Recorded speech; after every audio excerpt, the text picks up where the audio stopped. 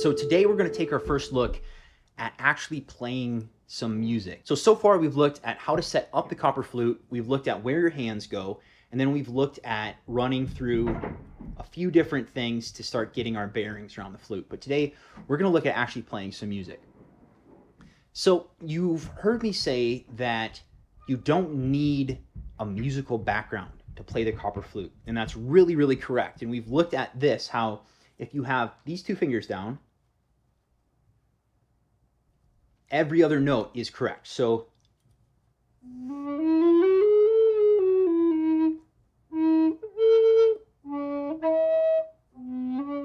they all work with each other.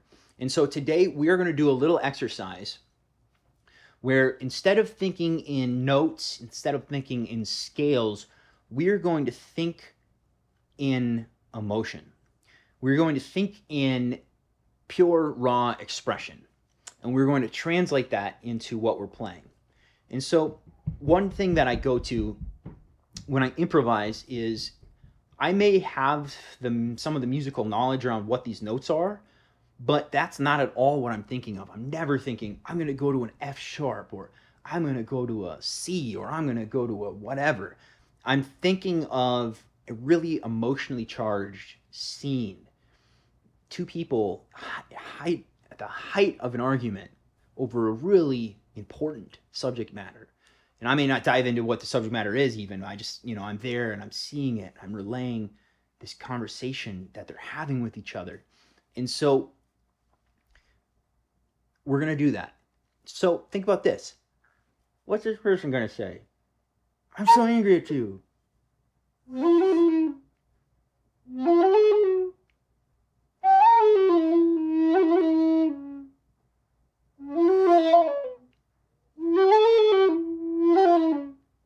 Right? And so even though I'm just moving my fingers around, basically, right?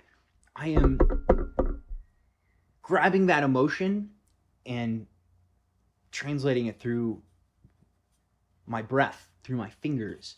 And so you can think of your breath, right? And those bursts, those just emotional, raw. And it's the same thing here.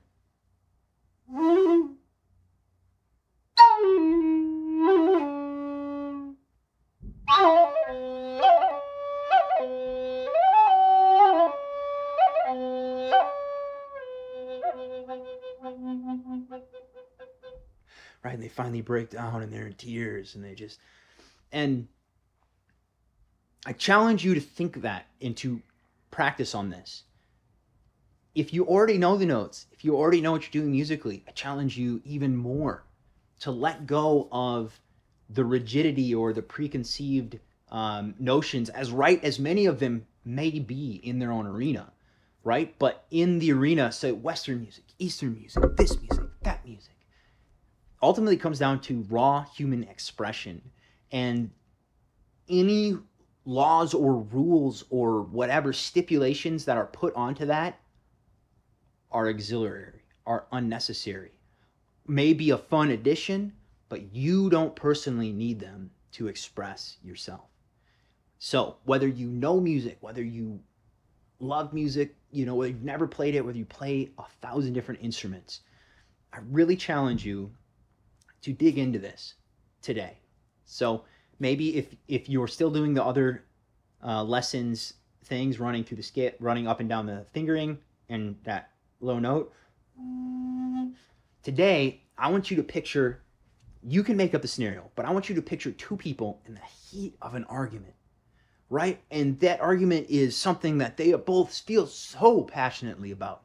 And maybe they're not even arguing with each other, they're just raw and expressing their own emotional energy about the situation. I want you to translate that into what you play. Okay? And that's the speed. You're thinking of the way that they talk, and maybe they say a lot and then they pull back. And then and maybe they're just pouring out their tears. But if you can free up your thinking mind, that's a big thing. If you can step out of your analytical mind's way and just let the pure, raw emotional energy flow through you. Just try that. And don't think about it. Don't think about what you're going to play. Try not to do the translating yourself. Just let it happen. All right, so that's the lesson for today.